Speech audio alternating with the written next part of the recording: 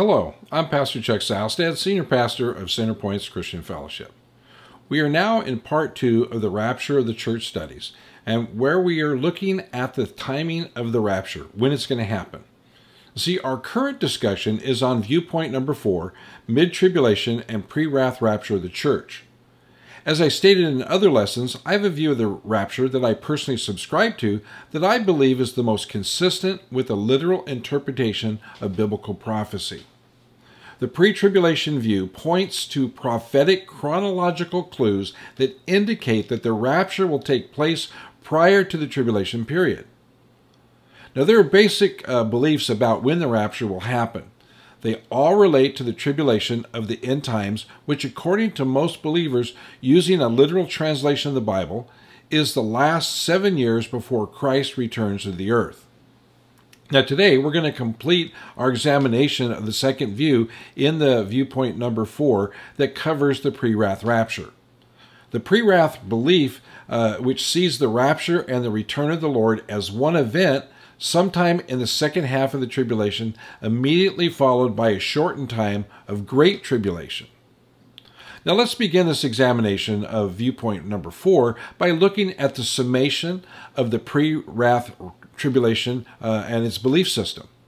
The primary teachings of the pre-wrath tribulation rapture are the first 3.5 years of Daniel's 70th week, they say, are the beginning of sorrows, but do not constitute any wrath of God, only the trials and tribulations of life. In fact, they insist that the word tribulation is never used for the first half of Daniel's 70th week, and therefore we should not use it. The tribulation, the first large portion of the 70th week, is not the wrath of God, they say, it's the wrath of the Antichrist. The term Great Tribulation applies to a second period of Daniel's 70th week, for which there is an intense tribulation or persecution of Christians. Now, this period lasts an indeterminate amount of time, but less than 3.5 years, they say. And they say most of the diagrams that they have show it ending halfway, somewhere between the middle and the last part of the last 3.5 years of Daniel's 70th week. And they say the first 6 seals cover the time from the beginning of Daniel's 70th week until the end of the Great Tribulation, but roughly about 5.25 years. Not the whole 7 is what they say. In their entirety, they constitute the wrath of man throughout Antichrist. And the 6th seal, they say, marks the coming of the cosmic signs that precede the trumpet judgments. They also say that Michael is the restrainer of 2 Thessalonians chapter 2. That holds back the Antichrist. The restrainer holds back the Antichrist from coming to power. And the Lord raptures, they say, the church near the end of the period of the time known as Daniel's 70th week, just prior to the onset of God's wrath. And the day of the Lord is the time of God's wrath that roughly covers the last half of the 3.5 years of Daniel's 70th week, the second half. So about 3/4 into the tribulation. And then they say this follows the rapture of the church. And this time of wrath, they say, as God pours out his anger upon mankind, including Israel and the nations, they say is just in the last 1/4 of the tribulation period. Now, this time of God's wrath, they say, extends past the end of the tribulation, about 30 days after the end of Daniel's 70th week, as God's bowl judgments are poured out on the nations who persecuted Israel. Well, let me tell you, how God deals with the people that did what they did during the tribulation period is not part of the tribulation. It's afterwards. So the judgments aren't going past the end of the tribulation. But that's what they say.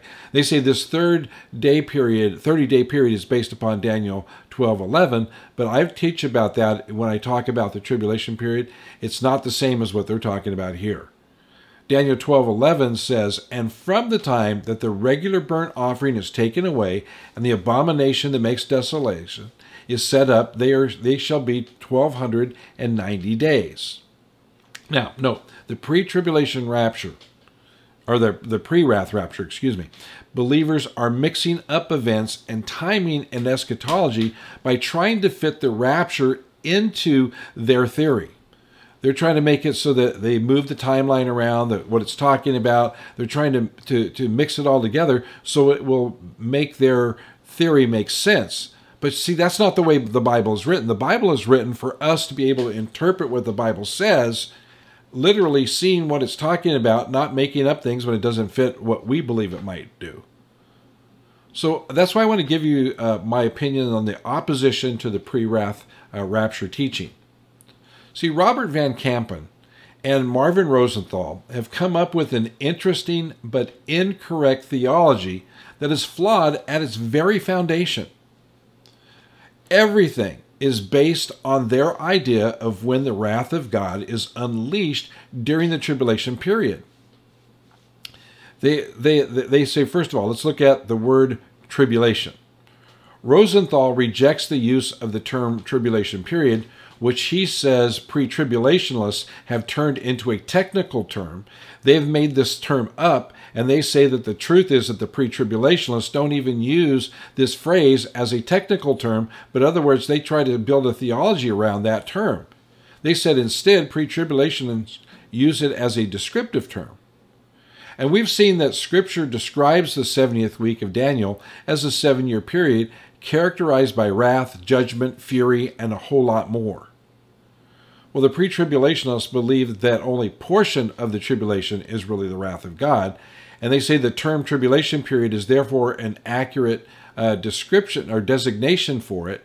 But what happens is they say it shouldn't be called that. It's only a part of the period of time. They say the tribulation comes from Satan and that only judgment comes from God near the last part of the tribulation period. But that is not correct scripturally. The tribulation and God's wrath. Let's look at this. Pre-tribulationists believe that God's wrath is poured out on the earth long before and prior to the seventh seal. We believe it starts happening right away.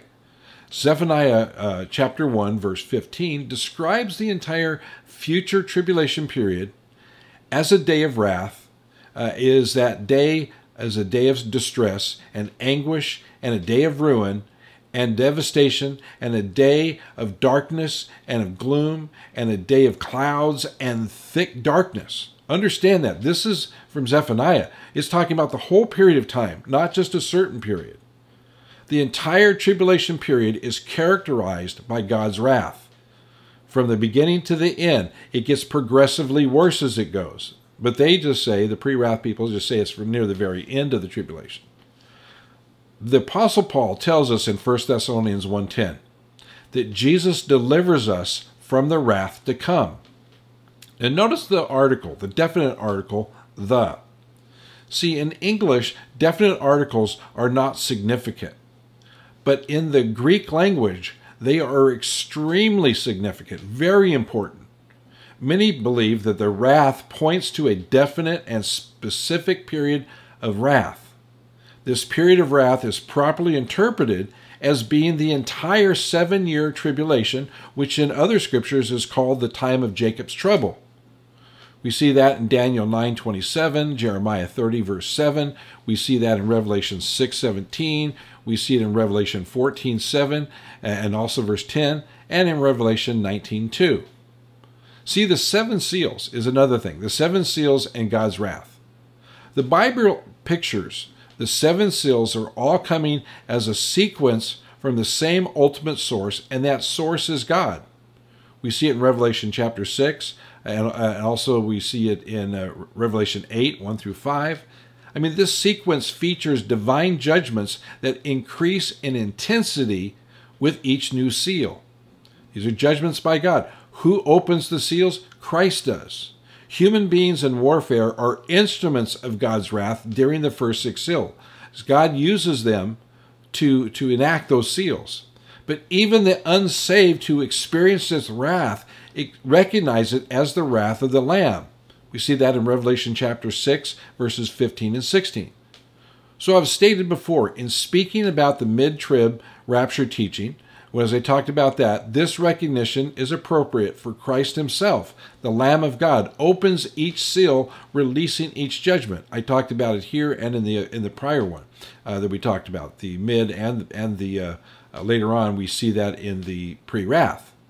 But if you look at Revelation 6:1, verse 3, verse 5, 7, 9, 12, and Revelation 8:1, you'll see more about that. So to argue that the wrath of God does not begin until the seventh seal does not appear scripturally correct. And it is definitely a misinterpretation of the Word of God. So I reject the pre-wrath rapture theory because it does not line up with Scripture. The word wrath is not used until the seventh seal, but that does not mean that God's wrath has not fallen prior to the time, because when you look at the word and it calls that whole time the wrath of God, we know that that's what it's talking about. The word wrath does not appear in Genesis, yet God's wrath was poured out during the flood. Look at Genesis 6 through 8. And on Sodom and Gomorrah, we see that in Genesis chapter 19. So in Bible times, people often experience God's wrath even when the word wrath is not used in the biblical text. Pre-wrath proponents say that during the first six seal judgments, people suffer the wrath of man, not the wrath of God. However, again, notice that Christ is the one who unrolls each seal, thereby initiating each judgment on earth. I mean, this is a clear instance of God, this is Christ doing this, using human agency as a means of expressing his wrath. God has often used man in the past to hand out judgment. When God needed to chasten the Israelites in the Old Testament times, he sent them into captivity under the Assyrians and the Babylonians. God's wrath was expressed through human beings. This implies that those on earth who experienced the sixth seal judgment recognize it directly as the wrath of the Lamb. We also need to understand that each of the four horsemen of the apocalypse is released when the Lamb opens a seal, and one of the four living creatures who descends from the very presence of God says, "Come." That's not mankind. This is Jesus releasing this judgment. This too indicates that the seal judgments are expressions of the wrath of God. See Revelation chapter 4, verses 6 through 8. See, the first four seal judgments are typical of the expressions of divine wrath in the Bible days. They are the sword, famine, pestilence, and wild beasts. The argument that the seal judgments represent only the wrath of man is unsustainable and weak. Look at Leviticus 26, 22, and also verse 25, Deuteronomy 28, 21 through 25, Jeremiah 15, 2, 3, 16, 4, Ezekiel 5, 12, and 17, and Ezekiel 14, 21. The next thing that we need to look at then, you put all the scriptures together to help you, is to look at the day of the Lord. The expression, the day of the Lord, denotes a time in which God actively controls and dominates history in a direct way instead of working through secondary causes. God does this. The day of the Lord is characterized by God's activity intervening supernaturally in order to bring judgment against the sin of the world. God doesn't mess around here. God is he's the one bringing the judgment. The New Testament writers use the term to describe the judgments that will be unleashed in the future 7-year tribulation period. See, most prophecy experts believe that the day of the Lord is properly placed after the rapture in conjunction with the beginning of the tribulation period. You look at 1 Corinthians 5:5, 1 Thessalonians 5:2 and 2, Thessalonians 2:2, and 2 Peter 3:10. The pre-wrath tribulationists reject the idea that the day of the Lord is after the rapture and call it the single greatest error people make in terms of proper timing of the rapture. And as we've seen, pre-wrath tribulationists also believe in 3 periods within the 70th week of Daniel. They divide it in half, then they divide that half into twos, and they say the wrath comes in the very last part. But see, the beginning of the sorrows lasting 3.5 years, and the Great Tribulation lasting 21 months, and the third quarter of Daniel's 70th week would be the day of the wrath. The day of the Lord also lasting 21 months, the last quarter of Daniel's 70th week. They say that's when it is, but it's actually covering the whole time. See, they say which allegedly begins with the opening of the 7th seal in Revelation 8, but we know it begins at the beginning. Contrary to this view, Scripture typically points to the entire tribulation period as constituting the day of the Lord. Just look at Joel 2:1 and 2. The day of the Lord includes the first 6 seal judgments, contrary to what the mid-tribs or even the pre-wrath tribs say. But Rosenthal, he claims that the first 6 seals of judgment represent the wrath of man, but some of the judgments are clearly beyond the capability of mankind, because Jesus is the one that sets them into motion, not man. Revelation 6, 12 through 14 says, "When he opened the 6th seal, I looked, and behold, there was a great earthquake, and the sun became black as sackcloth, and the full moon became like blood, and the stars of the sky fell to the earth as the fig tree sheds its winter fruit when shaken by a gale. And the sky vanished like a scroll that is being rolled up, and every mountain and island was removed from its place." I mean, that sounds pretty devastating. Man can't do those things. How can this possibly be categorized as the wrath of man? This is clearly the wrath of God, which occurs before the 4th quarter of Daniel's 70th week, as the pre-wrath believers teach. Each of the 7 seals is opened by Jesus Christ and represents the wrath of the Lamb. And to say that the wrath of God does not fall until the 7th seal makes no sense. It does not line up with Scripture. And as the pre-wrath position has gained adherents and expositors, it has naturally undergone further development. To some degree, this is a matter of interpretation. Everyone who approaches the Bible brings opinions and suppositions with them. And once a person is convinced of a position, any position, they will search to discover evidence of that position, even if it's wrong. Their proponents can be quite dogmatic, coming down on you and accusing you that you're wrong. I mean, it's horrible. Sometimes they lack in substance, they make up in insistence. And that's not just this view. This is a viewpoint of a lot of people. But if their proof texts cannot be shown to like they are, what they're doing is they're stretching a point, and they're ignoring or truncating pertinent information or even more, resting more on assumption than on exegesis, knowing what the passage really says. Because if they do that, then no amount of insistence is convincing. They just can't convince you if you really know the Word of God. But they try to mix it in and then just be insistent about it, and to scare people off or to push them back from even disagreeing with it. But the failure to properly cross-reference the Bible and obvious attempts to avoid contrary passages that don't go with what your belief is, it sheds light on the fact that the pre-wrath position cannot deal honestly with the Bible without picking some verses and avoiding others. And when you do that, it's false teaching. Now, to conclude, the pre-wrath and the mid-tribulationalist teachings present an inadequate theological system. It just doesn't line up with Scripture. You can't make a theology of it. They set up their own views as indisputable and beyond contradiction. You can't argue with them, and something like that, such dogmatism and unteachable narrow-mindedness should always raise a red flag in our minds. That's why I teach these things. You need to be able to find those red flags and wave them when you see that something doesn't line up with Scripture.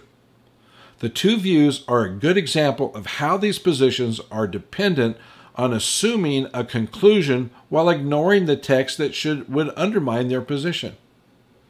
So I disagree with the mid-tribulationalists and pre-wrath tribulation rapture teachings because they do not line up with Scripture. It's not proper exegesis. They're not pulling the meaning out of the Scripture and what they're believing in. See, neither belief system synchronizes with all the biblical data on the rapture that we have. Okay, so I'm going to close for now. I hope you understand more about what the mid-trib and the pre-wrath people teach and understand it.